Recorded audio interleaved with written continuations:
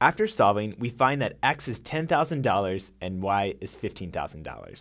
Congrats if you got both of these right. If you didn't, that's okay too.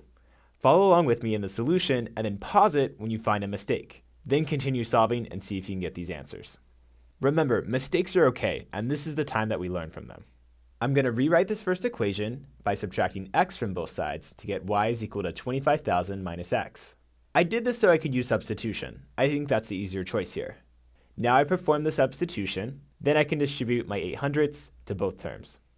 Here's my first term, 2,000, and my second term, negative 800ths times x. I subtract my constant term to move every constant to the right, and then that leaves me with x on the left. I combine my like terms, then I divide by the coefficient of x. I get x is equal to 10,000, or $10,000, which we invested at 7%. And remember, this is a system of equations, so we have two variables, x and y. Well, we know if x is $10,000, y must be $15,000, since those two have to add up to $25,000. And as always, we can check our answer by plugging in x and y into both equations. We'll get true statements.